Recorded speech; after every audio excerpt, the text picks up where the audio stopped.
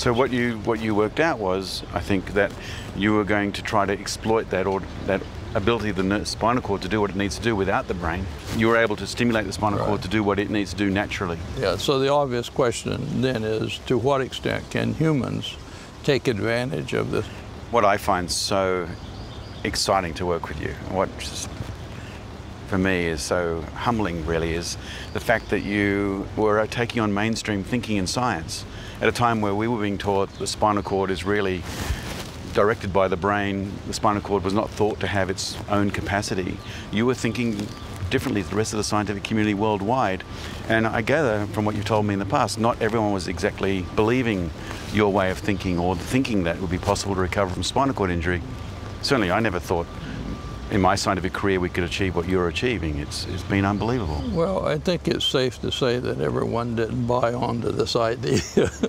And there's still non-believers, which is the way science goes. So that's what you have to expect.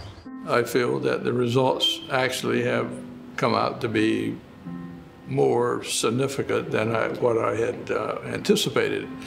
We thought our initial target was to have people walking, and we thought that would be the easiest one to accomplish. But we found out that actually wasn't so easy. But the real surprise was when the individuals regained voluntary control of their limbs and they were able to move. We felt kind of silly at that point because we had not done any control experiments to even test whether they were going to regain voluntary control. So it happened very unexpectedly. And that changed everything. I grew up in a very physically active family. My parents actually ran marathons for fun. So my brother and I actually grew up camping, hiking, swimming, so I was pretty active at the time of my accident. I had suffered a spinal cord injury. I didn't really know what that meant other than the fact that it was really bad. I couldn't really move my hands, so I knew something was wrong. I didn't know what the future would be, but I knew it wouldn't be what it was before. Right, it dramatically changed. Even if I did recover, it wouldn't be the same. I always say I was like a wet noodle. I had like no muscle tone. I had a hard time sitting up. I had a different wheelchair at the time, but it was also manual, and I really couldn't push myself at all. I felt really tired just even sitting up. It was pretty rough. I thought, wow, I don't know if I could live in this body. It was a stark contrast to what my life was like before. Now, we've seen the unexpected event of each of these individuals that have been paralyzed for years. They're regaining voluntary control. It's unbelievable. So now the issue is, how do we get the brain and the spinal cord talking to each other?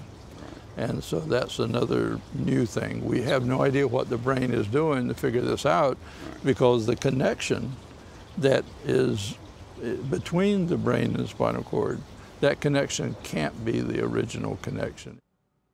Now, the spinal cord is learning, and most people think of learning just in the brain. But now we know that learning is occurring in the spinal cord. And so that made us realize, well, that gives us a lot of potential to work with. After using the stimulation, to go ahead and open water bottles, or if you think like jars of jam, open doorways with my left hand, hold a fork a lot easier, just little things that you really don't think about when you're able-bodied. But when you have a disability, especially when you have quadriplegia, it really makes a big difference in your life. I think it's fantastic. I mean, because currently there's really no treatment for spinal cord injury. The rehabilitation tools that I used when I was in rehab were pretty archaic, right? You learn to roll around, you learn to sit up, maybe put on your clothes if you can, and that's it. Like maybe they stick, one of those TENS units on your arms to stimulate your muscles, but that only really goes so far, and it kind of burns, the amount of stim you need to create movement is a lot more than what we use now. So I feel like it's really the future. exciting to see, what the future holds in terms of this technology. I hope that more people can use it, and hopefully one day I can take it home. Hello, I'm Charles Wooley. Thanks for watching. To keep up with the latest from 60 Minutes Australia, make sure you subscribe to our channel. You can also download the 9Now app for full episodes and other exclusive 60 Minutes content.